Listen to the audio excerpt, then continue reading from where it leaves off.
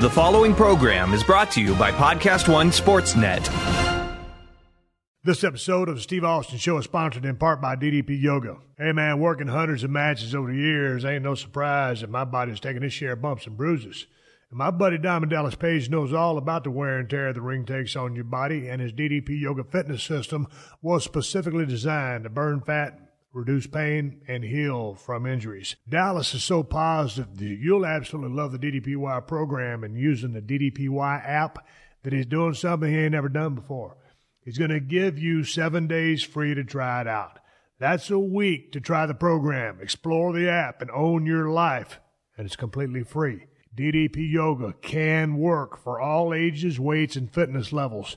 It's a kick-ass cardio workout that will dramatically increase your flexibility and strengthen your core like never before, all with minimal joint impact. Just for listeners of the Steve Austin Show, you can save 20% off an annual membership for the DDP Yoga Now app off any DVD pack. Just go to ddpyoga.com/Austin to get started. And check this out. DDP is headed back to the UK and is putting on another DDPY Inspiration Meets Perspiration workshop for one night only. Thursday, April 19th at Frome Sport and Fitness in Somerset, England. Come on over to this incredible 3-hour workshop where you'll get to meet DDP, get a kick-ass workout, and hear DDP's secrets to staying motivated. Get your workshop tickets at ddpyogaworkshops.com. Can't make the workshop? Don't worry. You can still catch DDP in person at the Wales Comic-Con April 21st and April 22nd. Details and tickets are at walescomiccon.com. The following program is a PodcastOne.com production. From Hollywood, California, by way of the Broken Skull Ranch, this is the Steve Austin Show. Give me a hell yeah. Hell yeah. Now, here's Steve Austin. All right, everybody, welcome to the Steve Austin Show. I am coming to you from the mean streets of Los Angeles, California today. I'm sitting here at 317 Gimmick Street. Holy smokes. Ever since morning, it's been raining cats and dogs over here. Now, right where I'm at in Marina Del Rey, things are going to be fine. But out there in the outlying areas, right outside of Los Angeles, man, there's going to be a lot of mudslides because of all the fires burning the vegetation. Some of these areas are going to get 4 to 5 inches of rain, and man, they've already started evacuating some of the neighborhoods. There's going to be mudslides. A lot of people are going to lose their houses. I wish everybody the best in this. Hopefully everybody comes out good, but I don't think that's going to happen. When it rains out here in California, it doesn't happen very often, but when it does, because of all the vicious cycles of the fires and the rains and just, can't no vegetation ever really grow. So the dirt can't stay nowhere. On these inclines, when it starts raining, it turns into mudslides. So we got a full-blown cluster muck going over here. Don't matter if you're on the West Coast, the East Coast, down there in the coastal regions in the South. Everybody's going to get some. Hell, the East Coast, they're getting a bunch of snowstorms and stuff still. So it has been a crazy winter, and the craziness continues out here in the main streets of Los Angeles. I wish everybody out here that are in harm's way the best and hang in there. Anyway, moving on down, man, I tell you what, I just had a real good time talking to Edge and Christian on their podcast. I don't know, the podcast that reeks of awesomeness. And I was on the phone with Edge Christian and the one and only Bret the Hitman Hart. And those guys wanted to have us both on and kind of break down the historic match we had at WrestleMania 13 way back in the day in Chicago at the Rosemount Horizon, one of my favorite matches of my career. And so they kind of picked our brains, and we kind of shot the breeze, talked about the different elements of the match. I thought it was going to be a recipe for disaster, trying to make a submission match, which you put Stone Cold in because I had a very limited offense and no real submission moves in my arsenal. So I thought it was going to be a clustermuck. Turned out to be an instant classic that would stand the test of time and an iconic image at the end of the match with me bleeding like a stuck pig in that sharpshooter applied by Bret the Hitman Hart in what was to become a double turn. Bret would go from baby to heel. I would go from heel to baby as the work and the storylines progressed. Nonetheless, man, I had a good time talking to those guys. It was good to hear Bret's voice, hear his thoughts on the match, his takeaways, and some of the things that happened in the match. One thing in particular that I forgot, and a couple of tidbits of information that I've never told anybody about that match. So look for that match. If you look up Edge and Christian on social media, you can find out when that podcast is going to drop. I guess we shot the breeze for damn near about an hour and a half. Had a good time going down memory lane, and it's nice to hear Bret Hart's voice, so check that out. I was real happy with the interview, talking about that match, because it meant so much for my career. And Bret the Hitman Hart, as an opponent inside the squared circle against Stone Cold Steve Austin, was a huge part of me reaching the success that I reached. But anyway, check that out on their podcast. Today, man, I'm sitting here shooting the breeze with TedFowler361 down there in Rockport, Texas. Gave him a call the other day and said, hey, man, you got anything to talk about? He goes, damn right. So we hooked it up, came over here, shot the breeze, and had a conversation. We got disconnected for some technology problems, and then we got hooked back up. Sean over at Podcast One is going to take care of that little error with me. Always seems to be a technological issue with this show, but nonetheless, it was good to hear from Ted Fowler. Hear what he's doing down there in Rockport, Texas, staying busy, working 7 days a week, trying to put that city back together.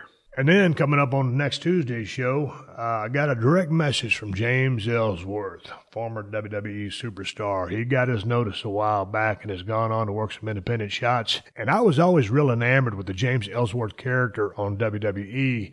Watching, him cut his promos, doing all the things, the shenanigans he did, the match with Braun Strowman, the match with AJ Styles, and watching that kid get over. Guy's been around since, he got into business 2002, and then he finally got that call up to WWE, and you'll hear him tell a story about how that match with Braun Strowman was born, and Arn Anderson comments and stuff like that. But it was good, really good talking to James and connecting with him.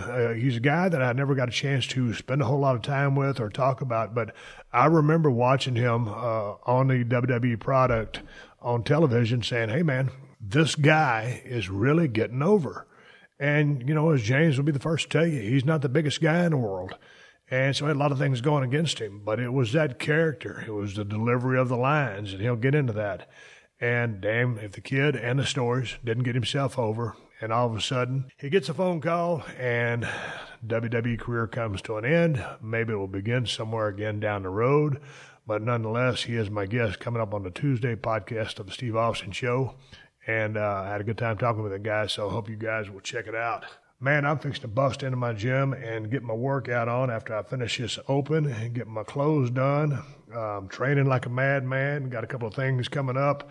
I'm looking forward to going down there to WrestleCon on April 7th and 8th, and that'll be a Saturday and a Sunday, the day before and the day of WrestleMania, and signing autographs, taking pictures, and meeting everybody. There's going to be people coming in from all over the world. I don't know how many countries they're coming from, but it's going to be cool down there. I'm looking forward to the atmosphere and the energy that WrestleMania always brings to a city where they're having that major event in, and how many millions and millions of dollars that product, that company brings into the region that they go to. So it's going to be pretty spectacular at that WrestleCon event. I mean, everybody that's not in WWE, a lot of former WWE superstars are going to be there, but pretty much anybody and everybody's going to be there. So it's going to be a good time, and I'm looking forward to it.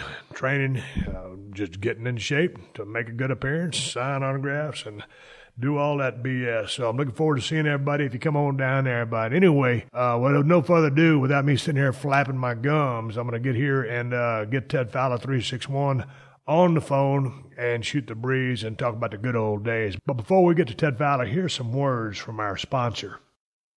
Backbreaker, Deathlock, Brainbuster, Exploder, Goozle, Tombstone, Skullcracker, Vertebreaker, Spear, Gore, Stunner.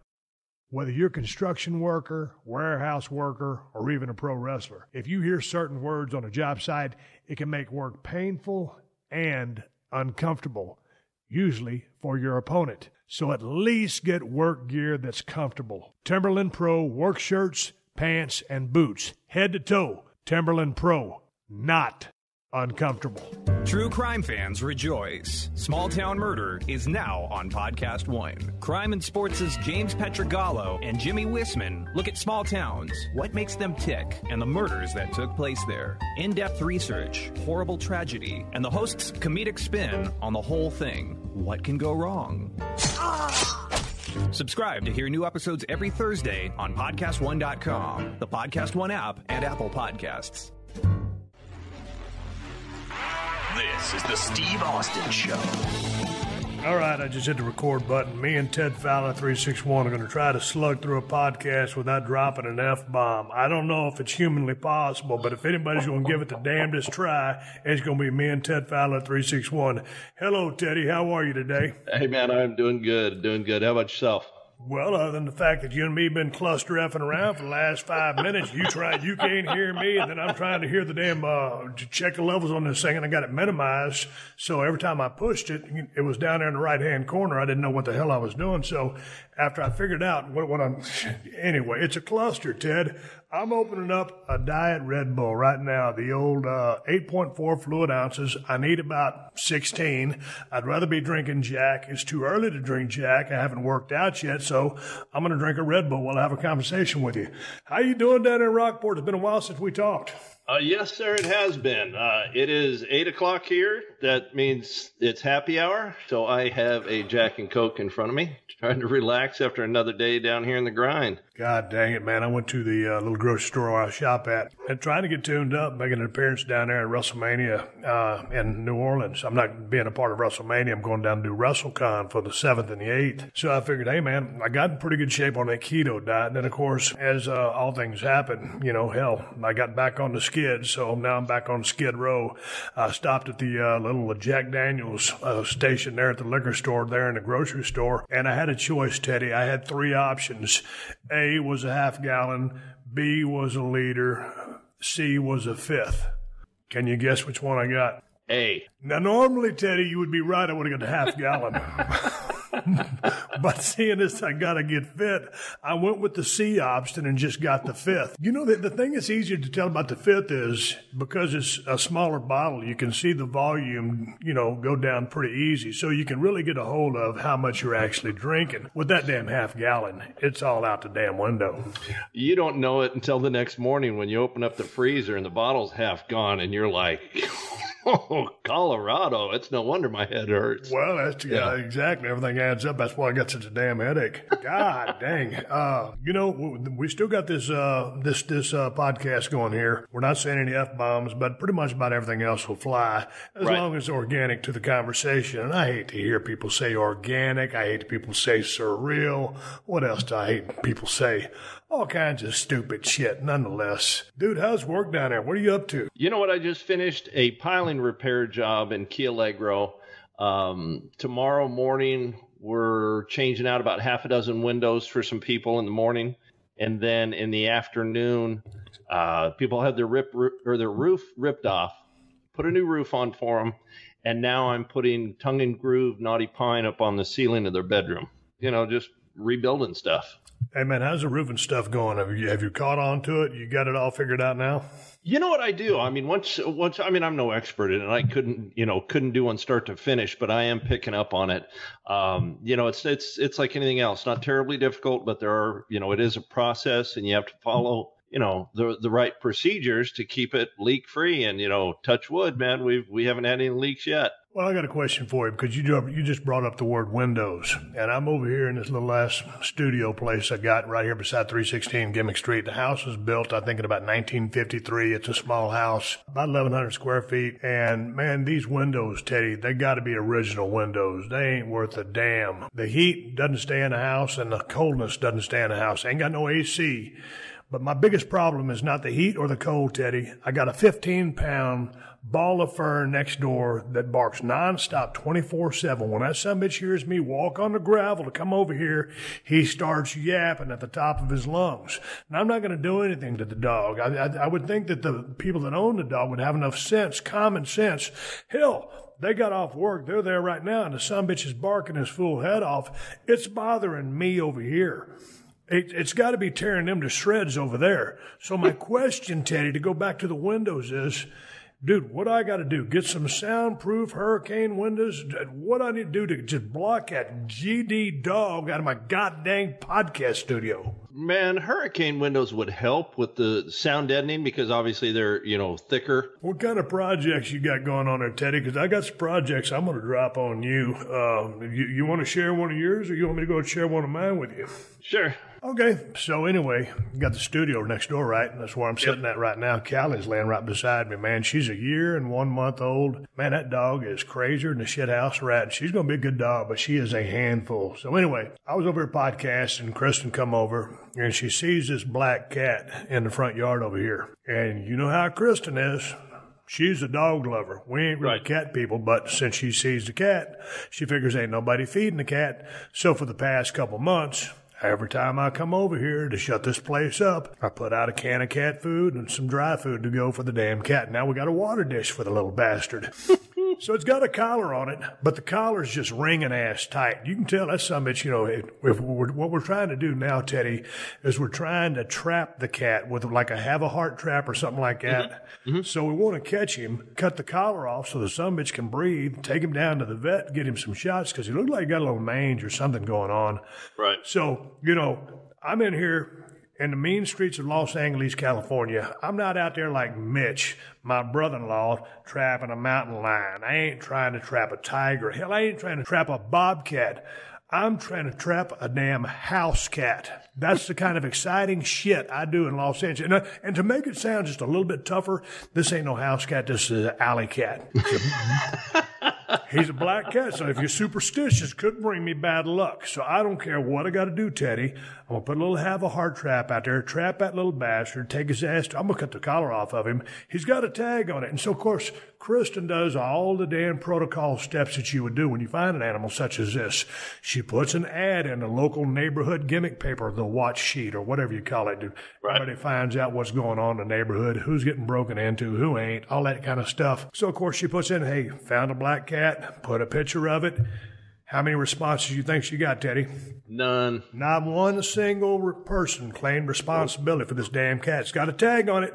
Don't know if the person kicked the bucket. What's up? I just know that I'm feeding the sumbitch every single night, trying to get the collar off of it, and that's one of the most exciting things in my life right now is trying to trap a damn alley cat so I can get us some medical assistance. I'll tell you what, it could be a heck of a lot more exciting if you do, in fact, trap that alley cat and try to take it out of that trap, because I bet that thing's going to come out with guns blazing. Dude, I already thought about that because I know that cat's got his claws, and I ain't stupid. I ain't going to get no welding glove. I ain't even going to mess with the sumbitch. Teddy, this cat probably weighs about, I don't know what a cat weighs, but he's on the small side, 8 or 10 pounds. But he's got claws, and that sumbitch would tear me to shreds, and that'd be another thing. I'd be walking around the mean streets of Los Angeles with a patch on my right eye. What happened, Stone Cold? That little cat I was trying to trap, scratch my eye out. Oh, Winky the cat got the best of me. Yeah, that may be an endeavor you don't want to partake in, trying to catch that cat. I mean, I'm all about helping animals, but people with their cats, they're different, man. They're outdoor cats, and people don't look at them the same. Not everybody. That's kind of a generalization, but a lot of people. It's an animal. Let it go out there and hope for the best. Unlike dog owners who, for the most part, keep their animals locked up. Which brings me to a funny story. What happened? Saturday night, man. I don't know what happened. But when I went to the liquor store, the Lord hates a quitter, so I picked up 2 half gallons. Who said the Lord didn't like a quitter? I read that somewhere. I'm sitting here at the house, and I start drinking old Jack and Coke. And about 3 a.m., I mean, obviously I'm in bed. About 3 a.m., I wake up, and I have Thunderdome going on in my bedroom because, now I got 4 dogs. So I'm looking around going, it's 3 a.m. This is not acceptable. I walk outside. I turn the light on, open the door, let everybody go outside to go to the bathroom, thinking they'll come back in and lay down and, we can catch a few more Z's. That is not the case. They come inside and they are worse after going to the bathroom. So I'm still about half in the bag. I go out and I open up the laundry room door, which is basically the entry to the kennel.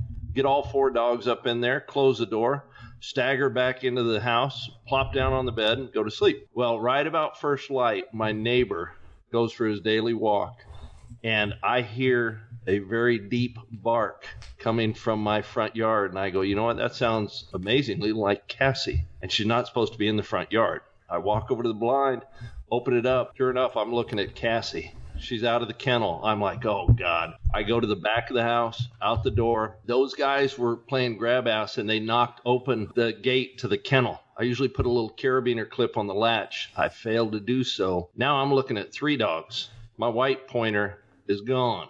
So I drive around for about an hour and a half looking for this dog. She's got a microchip. She's got collar on, and she's the only one with a rabies tag on, because I don't like to hear those rabies tag, rattle. I get back to the house, and I said, well, I've done all I can. Hopefully somebody calls. I walk outside to start a load of laundry. Who do you think is standing outside of the kennel? Oh, Mira. She was running around in the brush somewhere, and she's like, hey, dude, I'm ready for breakfast now that I've had, but yeah, I don't know where she went. I don't have the slightest idea. But when I walked out there, she's standing there on the steps going, hey, I'm ready to be let back in. Dude, I know about your 3 German short-hair pointers, but how did you pick up the 4th dog? I saw it on Instagram. Oh, that brindle boxer. Yeah, dude, I went and did a job for some people on the very road that I live on. And they've got a couple of acres. This brindle boxer's running around. She's a sweetheart of a dog, just starved for affection, spayed female. She'll be 2 years old in April, and I've got my guys working. I'm over on the other side of the house playing with a dog. I'm just having a great time. You guys keep working. I'm going to go, play with the dog. But when the job got done, I went inside to give those people a bill, and they were like, hey, we want to talk to you about some more work. And I said, cool. I said, maybe we could work out a trade agreement on that dog. And they were like, oh, that's a friend of ours and blah, blah, blah. And I said, well, if you ever need a pet sitter, I'm right down the road, just kind of tongue in cheek, and, down the road you go. Well, the girl works at the Speedy Stop here, the convenience store. I stopped in there one day for breakfast taco, and she says, hey, were you serious about taking that boxer? And she's like, my house got destroyed in the storm. I'm living in an apartment. I've got to keep her crated up all day. It's not fair to the dog. And I said, hey, why don't you let me keep her for, a month or so until you get in a better spot? And she's like, no, you know what? I just soon give her away and, kind of out of sight, out of mind. So I said, well, 4 can't be much more work than 3. So I went ahead and got her over here to the house. How did the boxer fit in with the German short hairs? You ought to see it. You know how my short hairs are anyway. They are, they're hell on wheels. This poor boxer tries to keep up with them, but she's a little timid, and rightly so. You saw, how maniacal my pointers are, but she'll give chase as best she can, and her and Mira just growl and flop around and just, play like a couple of kids. It is so much fun to watch them, until they get into the house, and then they start tearing shit up in the house, but yeah, no, and she has fit right in with the pack, sleeps on the bed with everybody, jumps up on the couch, Jesus. Curls up. Yeah, that's why I got a California king bed, so I can accommodate, me and 4 dogs. Well, how is the boxer as a breed? Because I know your other 3 dogs, well, I know the 2 hunt, and the other one's probably going to get spun up here pretty quick, but how is the boxer just as a breed to hang out with? Because I don't really know too much about the boxers. Dude, she's goofy and playful and not aggressive. Like I said, a little bit timid. And she's real small. She only weighs about 30 pounds, and she's almost 2 years old. But just a beautiful. Well, the drill. She was pretty skinny. Trying to fatten her up. But just obedient. The sit, the stay. She's learning how to walk on the leash. But as a kid, I wanted a boxer. I just thought they looked cool. But I never got one, and I always went bird dogs, and I did, I'm a big baby about animals anyway, or especially dogs, so I couldn't, I just, gravitated to her that first time, so may as well take her. What the hell? But that begs to ask a question, Teddy. With 3 dogs, and now you bring in the 4th, the boxer, into the fold, everybody's sleeping in bed with you. That used to be known as the Boom Boom Room from podcasts back in the day. What's up with that? Dude, every once in a while, I bring one in from out of town. So the dogs and I kind of have an agreement. I keep feeding them a good quality food, 2 square meals a day, turn the air conditioning on for them out there in the dog house when it's hot. They allow me my conjugal visits from time to time. Yeah, because everybody's like, oh, your dogs are so cute. It's like, really? Yeah, hold on to your skirt, sugar. I'm going to let them in.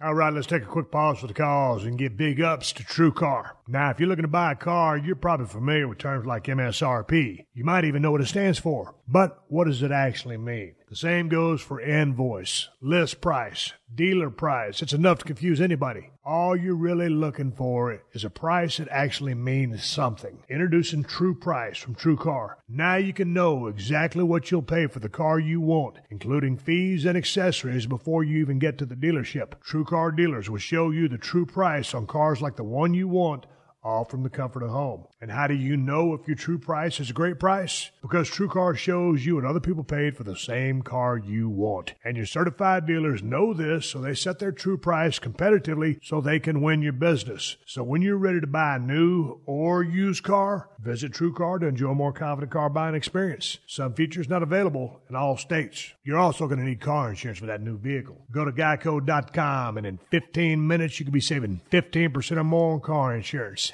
That's right. Save hundreds of dollars on car insurance at geico.com. Extra money in your pocket? It may just be the most rewarding thing you do today. Hello, guys. It's MMA fighter Chael Sonnen. Check out my podcast, You're Welcome, with Chael Sonnen every Wednesday and Friday right here at Podcast One. We cover the latest in mixed martial arts and everything else going on in the world of sport. Listen free to You're Welcome with Chael Sonnen, exclusively available on Apple Podcasts, at podcastone.com, and on the Podcast One app. If you love the show, share it with a friend and leave us a rating and review. This is the Steve Austin Show. God dang, Teddy, we brought Neil, my nephew, and Brandy and Emma down to L.A., and we drove up to Nevada to the place. And then we flew Neil into Reno. We picked his ass up. And we were over there hanging out, having a good time. And, Neil golfs for the Grenada High School golf team. And he's pretty damn good.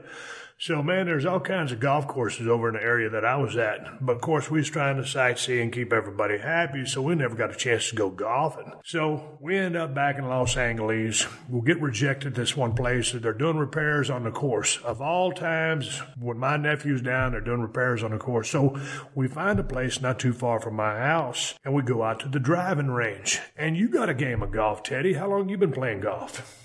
Man, probably about 15 years. Are you worth the shit? Years. Dude, I'm mid-80s. That's pretty good. Yeah. Yeah, well, you got to remember, dude, I also got a tee box here at the house and a couple of holes. So, I mean, I got, right.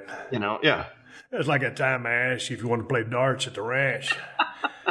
Or I asked you if you did play. So, I play a little bit. And, of course, then you continued to thump me. And I don't even think I won one goddamn game. That was bullshit. It's like getting hustled in a pool hall.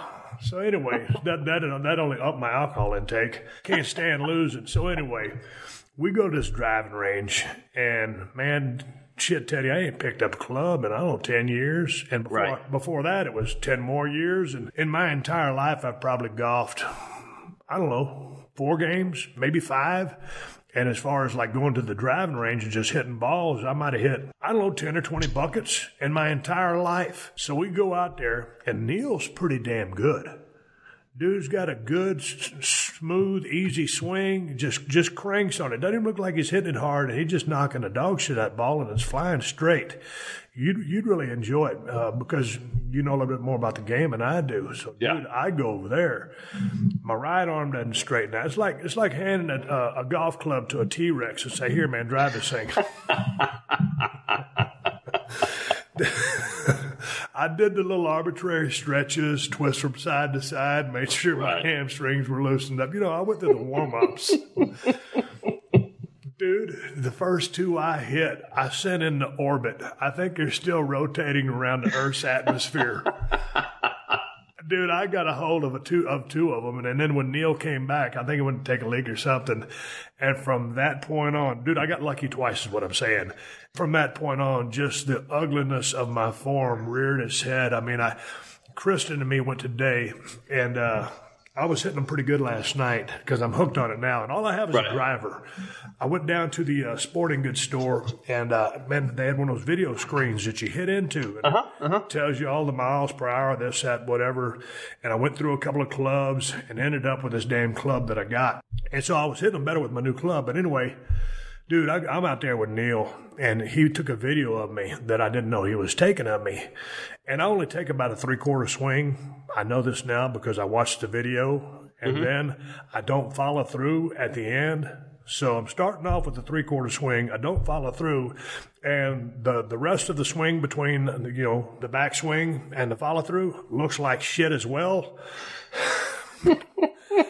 Dude, I'm hitting them straight. I'm hitting them pretty far. And I'm thinking, dude, I'm watching, like, what's the guy's name? Bubba Watson. I'm watching Tiger Woods. I'm watching Jordan Spieth. All the guys that are like the hot-ass golfers right now. I mean, I'm watching these guys. Dude, when they hit those balls, they just like they're shot out of a cannon. Straight down the fairway. I mean, 350 yards, stuff like that. Right. And, dude, my swing looks so jacked up. And here's the thing. I'm out there, and I'm ripping them. Once I get consistent with what I'm doing, even though my swing looks like shit, I'm still hitting them pretty good. But I haven't even got on a course yet. I'm going to get some irons and go through the paces, and I need lessons. I need any kind of help at all. But, dude, it feels good when you hit a good one. But when you watch, or at least when I watch myself back, I'm looking at these guys around me, and there's people out there that are outstanding, and then there's people that are out there that are actually worse than me. Sure. I mean, I'll miss the I'll miss the obligatory ball here and there. I'll just swing for the fence and just miss it. And when you whiff one, you just kind of sit there with your thumb up your ass, and you're thinking, the guy behind you saw you. And I hit a couple of worm burners, and then I hit a couple of just dribble out there. Dude, if every now and then, if I hit one and it doesn't go past 10 feet, I will go out there and retrieve that ball and hit it again. Dude, I have done that too. Dude, I ain't too proud. Piss on a mulligan. I'm going to go out there and take that sumbitch back. Have you ever videoed yourself? Because, God, you talk about a hair-raising, eye-opening experience, dude. Seeing yourself on video, because all of a sudden I'll start swinging pretty good and I'm knocking the hell out of them straight. But when you watch that footage back, there's so much room for improvement in my swing. It is friggin' unbelievable. Dude, I have never videoed myself, nor have I been videoed on my golf swing. But I will tell you this, man. I took lessons from a guy, and it was the best money that I had ever spent, because when I was in college and afterwards, playing softball with all of those yahoos, we all golfed, but it was just, like Caddyshack and Caddy's day, and once I got serious about it, I took some lessons from a guy, and boy, I mean, it was life-changing for my golf game. And then I had a custom set of clubs made because, I was doing off the rack clubs, and being 6'5", that's not the way to go. Yeah, no, dude. I mean, sometimes you'll hit one that's just beautiful, and other times you could have hit it further with a tennis racket. It's like, dude, are you kidding me? I'm 6'5", 250, teeing off, and I top the ball, and it goes straight in the air, and with 400 miles an hour of top spin, it rolls about 4 feet away from me. And I was like, dude, are you serious? Are you serious? Yeah. Yeah. So you're in for a lot of fun. Dude, but when you get a hold of a good one, it just goes hauling ass out there and straight down the pike. And it's like nothing, there's nothing like it. It just feels good. Oh, absolutely. So yesterday morning I went, and a large bucket of balls over here in LA is 115 balls. It costs you $12. And so I went, I hit 115 of them. And my problem is, you know me, Teddy, I'm ADD. Right. You know, hell, I'm out there, I got 115 balls. Hell, I'll whack 5 of them in a minute. You know, so it's like I got to slow myself. I might hit 6 of them in a minute.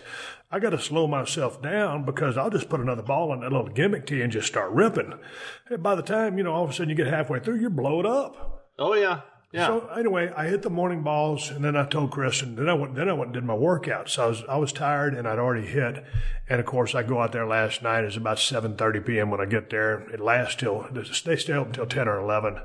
Got the lights going. I go out there, you know, get warmed up. I get into a stretch of about 15 or 20 just rockets, and then from there, dude, I hit the wall.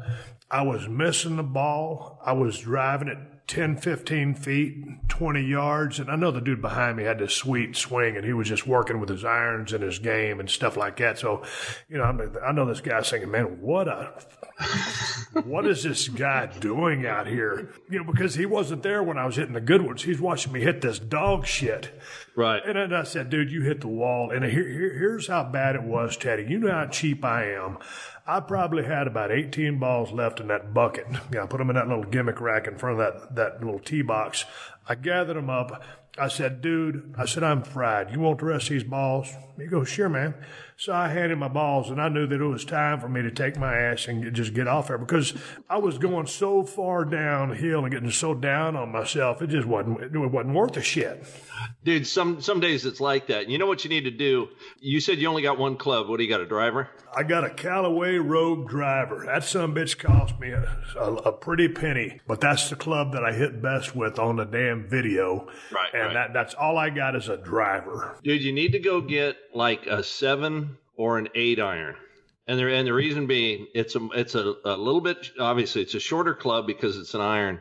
It's got more loft to it. So it's easier to get the ball up in the air. You know what I mean? And when the ball goes up in the air, you don't notice, you know, that you hooked it or you sliced it like when you hit your driver. You know, I mean, you got to be dead nuts on with your driver to hit it straight and long. You know, you're either, you know, making a real sharp snap hook, you know, or, you know, a power slice or, you know, yeah, but get yourself a 7 or an 8 iron, something a little more lofted. And when it starts to go bad with your driver, switch to an iron and just slow down and start, you know, popping some balls up in the air. And, you know, if nothing else, man, it'll make you feel better in your mind because you're not, you know, looking at everybody going, God damn, I'm hitting all these worm burners. You have got to be kidding me. Oh, look at that little 13-year-old kid just hit the ball about 225 yards. You know, yeah, it's like, you little prick. You know, yeah. Man, in the place, you know, every time I go, like when me and Kristen went this morning, it was pretty packed. And like I said, dude, you know, on one hand, I don't give a shit. On the other, I'm highly competitive. Oh, sure. You know, and I'm hitting these worm burners and these 10-footers. And, you know, like I went and got the one. And, of course, Kristen's right behind me. And she saw me do the swing and a miss. And now it's one thing for Neil to coach me up because he plays for the high school team. And he's been playing for years. So now Kristen, my wife, starts coaching me up because she used to play. And, you know, when your wife's sitting there telling you, hey, your left knee's all wonky and you're wobbling it. My left knee hurts. That's why it's all wonky and I'm wobbling it. God, dude, when Neil told me, he goes, Uncle Steve, he goes, keep your left leg still. You know, because, you know, the pros will actually get a little bit of that left leg action. It'll come in a little bit because I've been watching slow motion on YouTube. And he goes, Uncle Steve, he goes, they can do that because they're professionals and they've got all the basics down. He goes, you need to be very rigid. I'm paraphrasing because you need to be very rigid with that left knee. You can't move it. And then, you know, he goes, you see the way I come back on my club? And, you know, he just moves, you know, with the shoulders. You know, I'm making it all about the whole torso. Dude, I'm trying to put everything in this son of a bitch. Right. He goes, keep it here. And I understand what he's talking about now. So when I listen to him and I just swing, I keep my left leg, you know, in the spot that it's supposed to be and don't basically move it and come back and keep my left arm straight, then I'm cranking. But again, when I watch the footage back, it's a 3/4 swing, no follow through. So what did you do when you went and got help? Because there's a bunch of yahoos out there giving golf lessons. How you know if you're getting somebody that's worth a shit? You know what? It's just a crapshoot. You know, you sign up for one, and just get with the guy and hit some balls and see what he tells you to do. I mean, if it looks like, he's an extra from Tin Cup or something like that, then yeah, save your receipt. But this guy was kind of an older cat, and he actually approached me because I was at the driving range, and I was trying to put on a show. That's that's my foreplay. Come on, honey, you can watch me hit a bucket of balls, and then yeah. And this guy come up and basically just, got on me right there in front of this girl, and we started talking, and just in 5 minutes time, I was begging for him to give me golf lessons, and it was just you go there for an hour once a week, and just he'd sit behind you on a folding chair. Nope. You go like this, just envision this, slow down your swing, do this with your hands, do that, and it's just like school, man. He'd give you homework, go hit 500 balls and let's do it again next week. You need somebody that you don't know, because I could tell you stuff. Neil could tell you stuff. Kristen could tell you stuff, but you need somebody. This guy was a certified PGA instructor, so he knew what time it was and how to correct the stuff that I was doing, because my swing being, a ball player was more flat, and he picked right up on that and got me straightened out. Yeah. Well, dude, here's the thing. I was talking to my one of my good friends in San Antonio, my doctor, Jimmy, and he's been out there golfing, and he takes, a golf lesson once or twice a week. Dude, man, I asked him, I said, what are you paying that guy? And I think he said about $150, $160 an hour. Man, I saw some people out there where I was at. I think they're like $55 an hour. Dude, how much are you supposed to pay for this shit? Because that's a little steep. Dude, 50 an hour, to get you out of the gate. Yeah, 50 an hour. Now, if you're, spinning the ball and drawing the ball, stuff like that, where you've got the basics down and now you're fine tuning your game, then you'll pay a little extra, for that higher end stuff. But it's one of those, dude, I just want to, I want to have to go drive to get the ball, not be able to walk to get it, so just get me there, yeah. Man, I started getting a fever the other day, and, of course, Tiger's been making a little bit of comeback. He's been doing pretty good in those last two tournaments, so I watched a little bit of Bay Hill that was on. And, man, when you watch those guys and then the club selection, what they're trying to do with the ball, and, I watch golf, every here and there, but it's not like I've been a golf fanatic. But, of course, when you get into golf, for some reason, you just go full in, and now you're hooked. Oh, sure. So now I'm over here, tapping the veins in my arm. I'm ready to go hit a bucket. But, dude, when you watch those guys, just the selection of the club, how they're playing it, whether it's got a dog leg or anything like that, dude, those guys are so specific with the selection. And even talking with Neil about the pitch of his pitching wedge, 58 degrees 60, the face of my driver, a 9.5 or a 10.5, all this rigid, regular shaft, stuff like that. When I was out there, the few times that I did play, an actual game of golf, I kind of know what club I need as far as my irons go, whether it's a short shot, this, that, or whatever.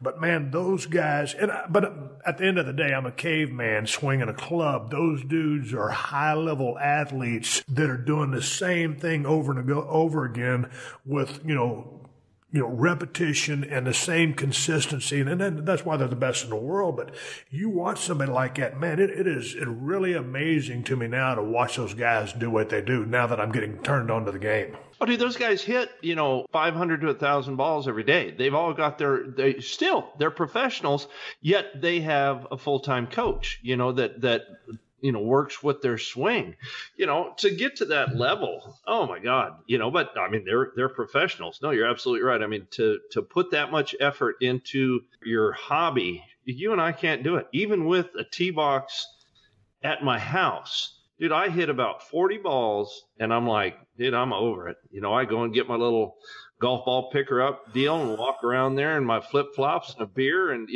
go pick up the balls. I'm like, all right, let me go shoot a dozen arrows or so, and that's about all I've got for that, and let's go inside the house and do something. My game is getting better to the point where, now I'll look at the card before I tee off and look at how the hole lays out, figure out, you can't hit driver on every hole.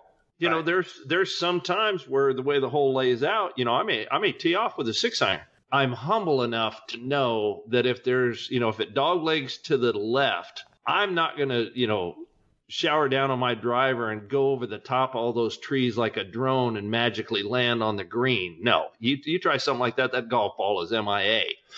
Just hit it down the middle of the fairway like the 72-year-old guy that did it right in front of you and just keep playing on. Dude, I got a friend. He used to be on the Broken Skull Challenge with me. He's from Vancouver, Canada, and he's like a scratch golfer. And he wants to turn pro by the time he's 50 and play on the seniors tour. Right. And that guy, I mean, he is really, really good. And, he saw a picture of my Instagram post with my club, and I had some range balls out there. I was fixing to, slice and, hook them and worm burner them. Every now and then hit a good one. So he sends me a text message. He goes, hey, man, next time in L.A., man, let's go play golf. And he goes, if you want, have Kristen take a picture of your grip. Because I want to see your grip. And then if she can get a video of your swing, send it to me, and I'll help you out. Dude, right. The guy's an amazing golfer and a real smart guy. Play the shit out of guitar, too. So anyway, I got the video of a couple of my swings. I'll send you one later. So I'm going to send my swings to him. But, dude, when you sit down and watch the brutality of these fucking swings, it's embarrassing because, like I said, when I get a hold of one, I'm sending it. Now, if I had proper technique, I could probably get another 80 yards out of it. But the point is, it just looks like shit. So I'm going to send him the videos. And there's so many things going on at such a catastrophic level. I don't know where he's going to start to begin to dissect my swing. I do. You know what? The other thing you got to keep in mind, man, is a lot of the real good golfers weren't, ex-wrestlers. You know what I mean? I mean, I love you to death, but you may not be, the most fluid person, to be around, when you're swinging and, trying to, drive your hips through and rotating back. Hey, dude. We all got stuff that hurts, backs, hips, shoulders, knees, hey dude, that's, if that's the farthest you can go back, it is what it is. And like you were saying, your one arm don't straighten out. Well, that's going to, create problems where, your guy's going to say, well, dude, first thing you need to do is straighten out your right arm. Well, really? That's on my list right after I cure cancer. It won't straighten out, dude. Well, yeah, I'm working with a few physical ailments, but I think I don't go all the way back just because if I go any further back, I think that's another foot or a foot and a half I got to travel, and I've got the 3/4 swing about halfway figured out with cattywampus form, so that's something I'm gonna delve into. But anyway, Teddy, what else you got going on over in Rockport? Man, it's coming back. Things are looking good around here. Now that the FEMA trucks are winding down, the federal government was running around with those big old trash trucks with the big crane in the middle of them, and everybody was taking, all of the storm-related debris and piling it up on the side of the road. It was really depressing, dude. You're just driving around and you're just seeing, sheetrock and insulation and beds and chairs and appliances and lumber and, everything you could think of, clothes and stuff just piled up on the side of the road. And the government was running those trucks 24/7, gathering all that stuff up. Well, they finally, pulled the plug on that. So, the streets are starting to get cleaner. We are looking at opening about 2 or 3 more new restaurants here in Rockport. For us, that's a big deal. Sushi places getting ready to open up. A lot of the out-of-town contractors have they made their money and burned their customers, and they're back to, whatever rock they crawled out from under waiting for the next storm, and it's starting to calm down, and now it's a long rebuilding process. I'll be damned. Dude, are you playing softball anymore? No, dude, I don't have time for that, man. I haven't picked up a bat, shoot in years, and now that the weather's turned, I'm trying to take Sundays off. I mean, we've been going 7 days a week for, almost 4 months, and I mean, thank God my guys, want to make money and, they're not afraid of working because we're going 7 days a week. But no, not doing anything like that. I took off a couple of Sundays ago and went fishing with Andy. But, no. I was going to ask you about that. You post that picture of redfish on Instagram. Y'all catching some good ones? Yeah. And it helps when your buddy is a guide, because they're usually dialed in. And he had a trip the next day with some young people. So we went out just scouting for fish, and, it's very relaxing to get on the water, all catch and release, so yeah, it's big fun. Yes, y'all just doing it for the fun of it. Yeah. And I mean, it's work for him, because if you can find, a hole full of redfish or trout, they're going to be there the next day, so he can pull up there and throw some lines out and look like $1 million in front of his customers, because they get their string pulled right away. And, the people that are paying for the guided trips, they want meat. They want, a return for their investment. So when you guys go, it's just catch and release to find the fish. But when the customers go, they're keeping what they can to get their limit. Sure, absolutely. Yeah, because they don't, I've got access to, I got a freezer full of speckled trout right now. I eat, one meal a week out of it. Got some redfish fillets, so when I want to make ceviche, but dude, as often as I go or have the ability to go, if I kept a limit of fish all the time, it'd all be freezer burnt and ruined. No sense in it. Yeah. So no, if I, what happened with all the technology that's going on? One thing that pissed me off, because I'm going back, man, and shit, way back in the day when we spent all our time in Porta Cana. Every now and then we go to Rockport, but Porta Cana was where Dad went, so that's where we went. And man, right there on the front bay, just hop in that water.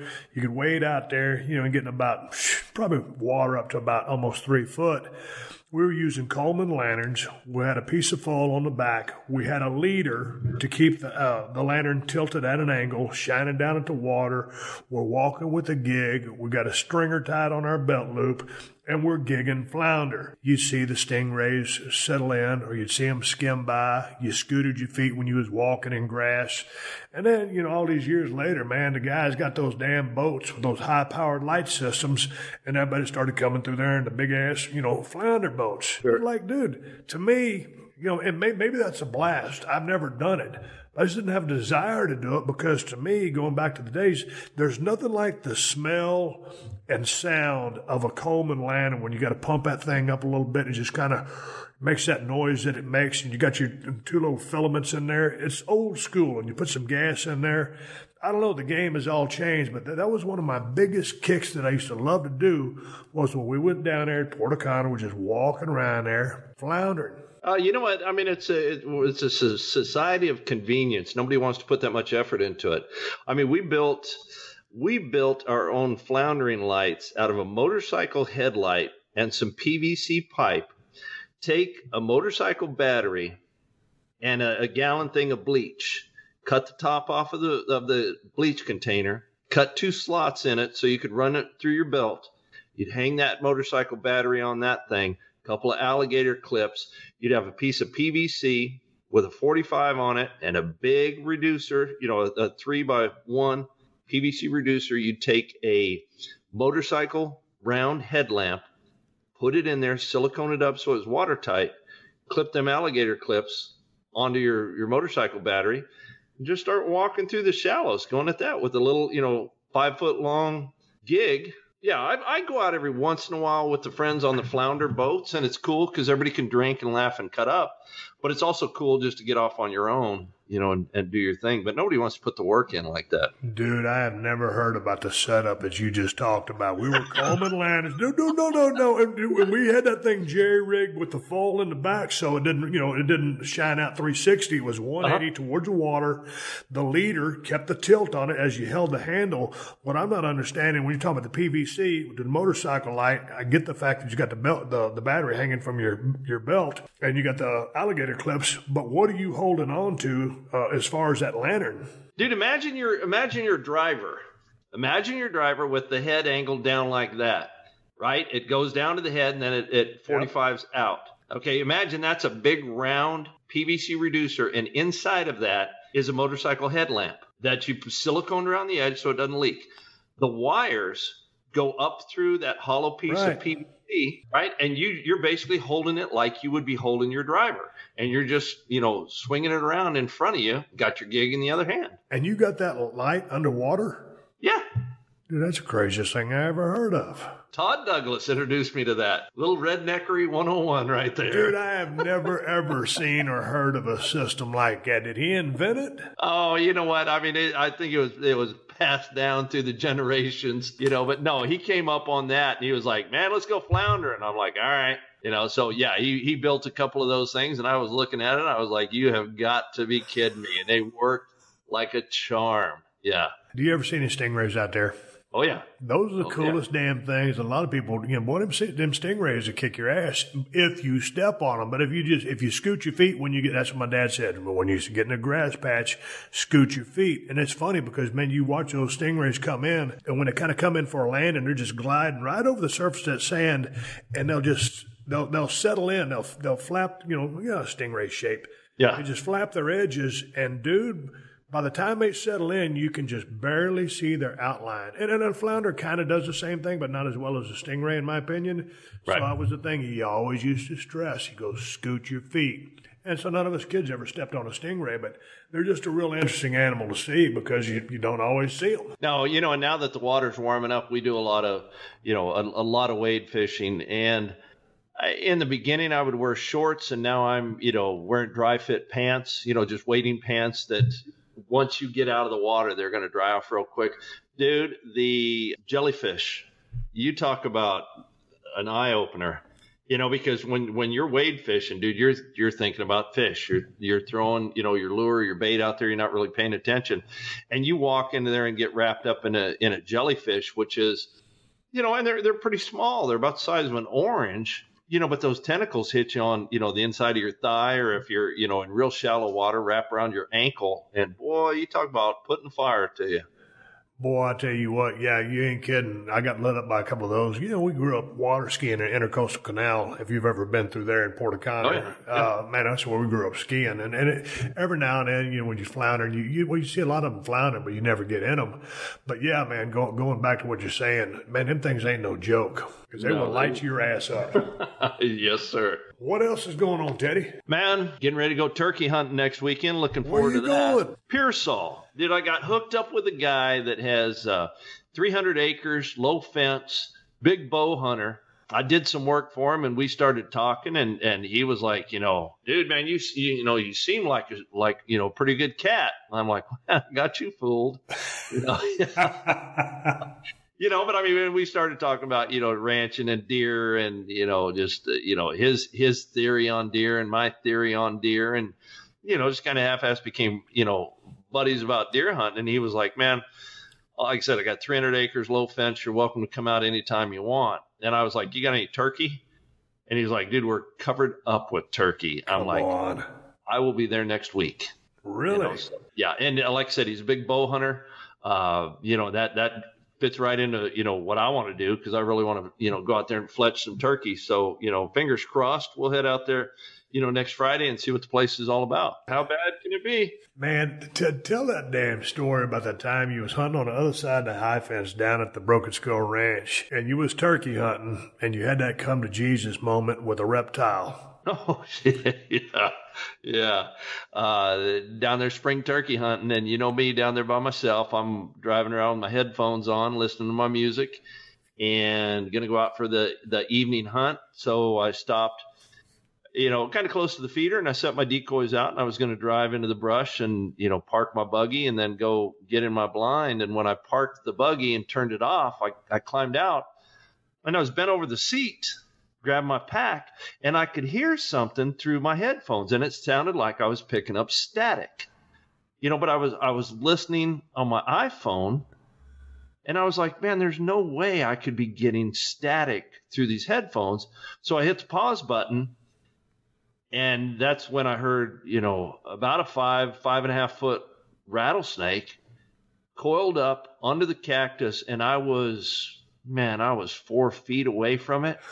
And it was curled up and standing up like they do, and just buzzing like a son of a gun. And I was like, good God, you talk about, yeah. It's scary.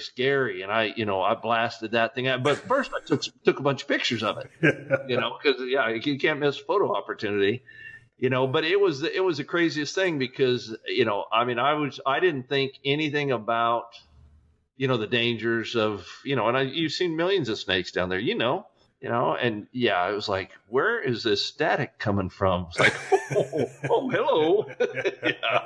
yeah. God dang, I was walking the turnbuckle one time, and it was it was afternoon hunt. And man, I parked there in that little alley we parked at, walking in, had my 308, and god dang, just bigger than Dallas.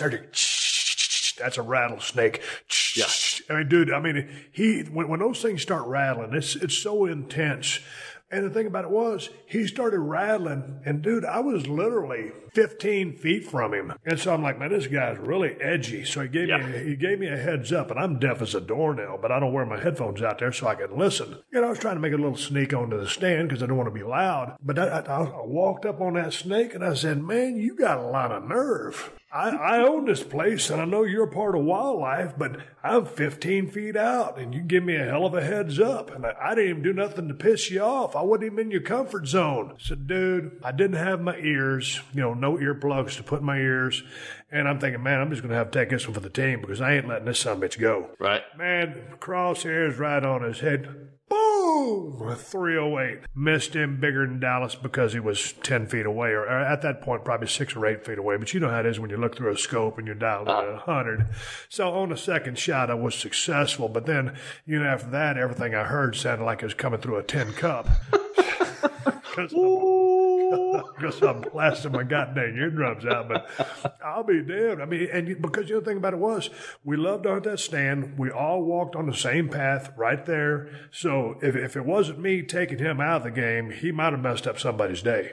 Oh, yeah. Yeah, no, absolutely. It's a very unique sound. You're not going to hear that and go, well, that's an odd spot for, a mariachi band. What are they doing out here? You know exactly what it is, when you hear it. Boy, it'll stop you in your tracks. That's for sure. Dude, one of my favorite stories of me and Kristen was over at Riverside. We were riding on a buggy, and sure enough, coming around that corner, right at the edge of that feed plot, whatever it is, food plot. It wasn't really a food plot, but right there on the corner, right there towards where you head towards Johnny Cash. We ran the corner and said, God dang, a big ass snake, and he was just rattling, and all I had was that Springfield XD9.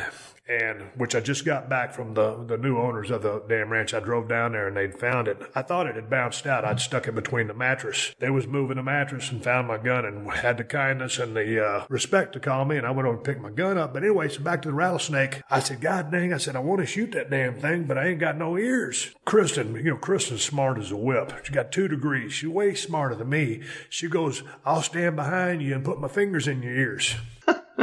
I said, well, that's great. Who's going to put their fingers in your ears? And she goes, oh, you got a point. I said, so anyway, I told Kristen to put her fingers in hers, and that's when I've told you the story a million times. I hunched my shoulders up. Have you ever tried to hunch your shoulders up while you're just standing there to cover your eardrums? Yeah. It don't work. No. So I got the 45 turned sideways. I've got my left ear just a little bit blocked off. The right ear ain't doing shit. I pumped about, dude, this is straight up truth, 8 or 9 shots in the general direction in the cattywampus position. And dude, with a pistol, I'm pretty handy. Yeah. But with that type of form and technique, that son of a bitch hauled ass, and we never saw him. Somebody's probably still running, but goddamn, I was going to give him hell. That's the old Grand Theft Auto shooting form, tilt the gun to the side and try to shoot it like that. Yeah, it doesn't always work. Dude, it was a joke. Hey, man, one of the things, I went out to Nevada, and I went out there to the shooting range, and it's real handy because it's just a couple miles from the house. And I went out there, and I've been trying to order some steel targets. And you and me, you had the shooting range down at the Broken Skull. We, had our table, had our paper targets, had the whole setup. I go out there and I think, man, this is cool. I'm going to pop a couple of caps off and, go about my merry way. Dude, it ain't no fun when you ain't got no targets. And it's such a complicated process, not really, but it is, to order steel targets. And, shooting paper kind of sucks. So I was shooting at a friggin' rock. It was about, I don't know, about as big around as if you put your 2 hands together, like I don't know, it's about a 6-inch by 6-inch rock on top of a levee because of the distance markers that they got out there. So here comes some other dude. He's coming out to the shooting range, and he says, "Hey, man, I'm going down range." I said, "Cool." So, I took my shit out, laid my gun on the table. He put his paper targets out, and there I am, over there shooting at a rock on top of a levee while he's over there shooting at a fucking target. So, nonetheless, I spooled it up and took my ass home. So I've got some targets on order right now so I can goddamn shoot with some proper shit to shoot at. You know what, man? We've got an indoor shooting range here in Rockport that, it's got about 4 or 5 bays. It's about 50-yard long, which is more than enough for a handgun. Oh, absolutely. And those guys that I fish with, Andy's a retired cop, and Mills is a judge and stuff like that. And those guys all get together, once a month and go down to the range and, shoot pistols. So I'm going to, start doing that. I haven't shot a gun, since ranch days. Dude, I was checking into it because I got a shop over there at the new place, and I was figuring, hey man, do an indoor shooting range. Sounds dumb because you got the 90% of Nevada is BLM, so you can damn near shoot anywhere. Right. But if I didn't want to leave my compound, go in there, they take a 40-foot shipping container, do all this HEPA filters or whatever you call it on it. Anyway, at the end of the day, I think it's way too expensive to delve into. But when I'm not going to do the indoor shooting range, but the other day when I was hitting that damn golf ball, I was like, you know what? You can get a system like this. What do you think it costs for one of them systems, Teddy? Couple grand? One of those, the video deals? Yeah, you just hit, all you do is put some foam on dude. the wall, and then it projects the thing, and you just dial it in. That don't seem like it'd be too expensive. Oh, dude, I think you could pick one of those things up cheap, man, because I would imagine they sell a homemade setup like that, or a home setup like that on Amazon or something, man. I think that would be totally cool. I could see a lot of late night drinking and hitting golf balls and in the shop. Yeah, I think that'd be basically tells you where the ball went. It tells you your miles per hour and all that shit. And if I wanted to, I could record my swing on my iPhone or put a camera up or whatever and watch myself. Because sometimes, I like going down to the driving range, but half the time at night I'm bored to death. I want to go do something. It's not like I'm mechanically inclined. I'm going to go rebuild a motor or anything in the shop. So if I'm hooked on golf, and it just seemed like a good way to kill some time and get better at golf. Oh, dude, you know what? I mean, you go to the driving range, and if you're doing something wrong and you can't see yourself, how are you going to correct it? Then you start trialing and error and move this. It's like sighting in a gun. Adjust this, do that, do this. It's making it worse. It's making it worse. Now we created a different problem. Golf is a tough game, man. It'll be fun for you, I'm sure. Dude, I was watching this guy on YouTube the other day. He has this fiberglass stick out there. He's measuring angles on this guy. He's showing the body position. He's showing, how his hips and shoulders are over the, he's doing the whole fucking breakdown, right? And then, the dudes that are hosting and say, hey, man, you take a couple of swings. He goes, well, I'm not really good with the driver. I'm really good with the irons. But just for shits and giggles, he hits it with the driver a couple of shots. Dude, he had the most jacked up swing I'd ever. He almost comes down on the ball like a hatchet and then rears back almost like a baseball player and whacks the ball. It was like nothing I'd ever seen in my life. And he's a guy out there coaching these dudes up, telling them all the angles with this fiberglass rod. And then I'm watching the way he hits the ball. I'm thinking, man, what the F is going on? Dude, that is a whole nother money-making market that you'll start to scratch the surface of, because sooner or later you'll be somewhere and there'll be a golf magazine and you'll be like, you know what, while I'm waiting, I'll go ahead and leaf through this. And man, here's a training aid that this club, it's a practice club, it's a weighted club, it's hinged here, it'll take the slice out, and all of a sudden it's $100 for this, $120 for that, and the next thing you know, you got your garage you are ripe for a yard sale, because you've bought all these little gizmos and gadgets that's supposed to alleviate your slice, alleviate your hook. It's going to get you 10 more yards on your drive. Now, all that stuff is crap. You just practice and, get some lessons and keep practicing. Dude, I bought my first set of clubs at a garage sale when I was living in Georgia. And then, hell, I think I sold them at a garage sale when I decided that golf wasn't for me. But I got a good driver. I'm going to get fitted for some clubs because I was talking to Jimmy today, and he goes, man, you got to get fitted for some clubs if you're going to be serious about it. You ain't got to buy no high-dollar clubs. Correct. You know, it's kind of like the old story about, like, you know, the guy comes to the pool hall, and he's got the case, and he opens the case, and he puts the stick together, and then there's the old fat guy across the pool hall, and he goes and grabs the crooked stick out of the rack and just smokes the guy like it's nobody's business. So I do know I hit better with the club that I bought versus the loaners. So I'm going to get me some damn clubs. Eventually, I'm going to get me some lessons, and I'll bring myself up to speed, and we can do the annual Austin Fowler Classic. I'd be good for that. Yeah. Well, hey, man, it's good catching up with you on Twitter and on Instagram. You're still at TedFowler361, correct? Yes, sir. Keep it locked down there, Teddy. I will do it. Good talking with you. All right, man. Take it easy. Hey everyone, I'm Wade Keller, and it's WrestleMania season, so be sure to subscribe to the Wade Keller Pro Wrestling Podcast here at Podcast One. I produce 2 new shows each week. Every Thursday on our flagship show, I'm joined by a co-host from the wrestling journalism field to talk about the hot topics in WWE and elsewhere. Every Friday, I'm joined by a guest who has worked in the wrestling business, including ex-WWE creative team members like Kevin Eck, talking about Drew McIntyre. Drew was a young guy, and did it go to his head, and did he walk around like he was the chosen one? He did, and I was frank with him, and I said, Drew, just so you know, this is how they view you. And Podcast One's own Christian Harloff, talking about his days working for WWE and Vince McMahon specifically. As far as the perception of him, I mean, he's the king. He walks in, and it's just, you can feel it. I mean, if the Force was real, you would feel the Force powering into the room when he enters. And pro wrestlers, including NWA World Heavyweight Champion Nick Aldis, also known as Magnus, talking about the challenges facing Ronda Rousey as she transitions from MMA to WWE. I'm sure if you asked Ronda, she'd probably say that this moment is the result of hundreds of people's work, meticulous preparation and planning and timing and everything, and now suddenly it's like, go! And that can be very overwhelming. Just search Wade Keller on Apple Podcasts or on the Podcast One app or anywhere else you listen to podcasts. All right, everybody, give me the go-home cue. It's time to wrap up this podcast right off in the sunset. Before I do that, I want to say thanks to Ted Fowler for joining me on the podcast. Good shooting the breeze with you and catching up.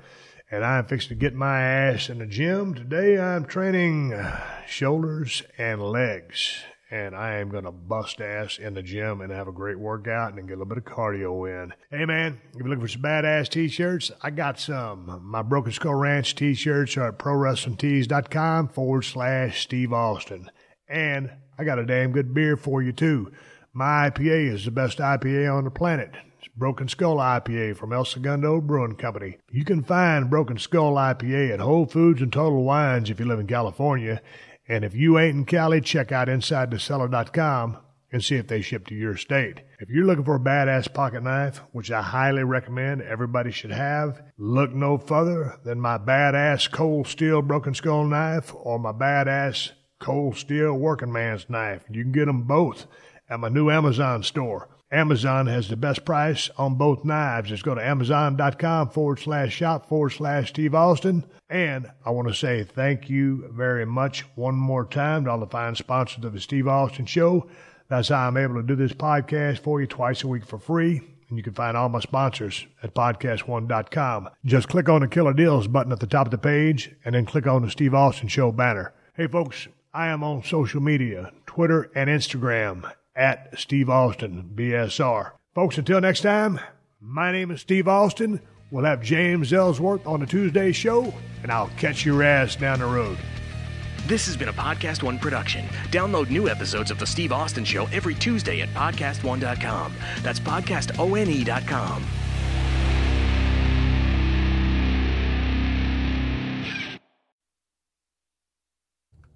A Baton Rouge police officer fired for the Alton Sterling shooting. I'm Jackie Quinn with an AP News Minute. The police chief in Baton Rouge announces the firing of one officer and the suspension of another involved in the fight and deadly shooting 2 years ago of Alton Sterling. Sterling's family's lawyer says it's time for the federal government to work to stop these police shootings. They give local police departments tanks, tear gas, pepper spray, any equipment that they need from the federal government, why can't they get involved in this epidemic? Police say that they still don't have a motive for the shooting death of a police officer in Hopkinsville, Kentucky. The suspect was shot and killed by officers early this morning. More than 15 Palestinian demonstrators reported killed in clashes with Israeli troops. UN Representative Riyad Mansour. It is a huge massacre against our people, which we condemn in the strongest terms. The UN Security Council called an emergency meeting. This is AP Radio News. I'm Jackie.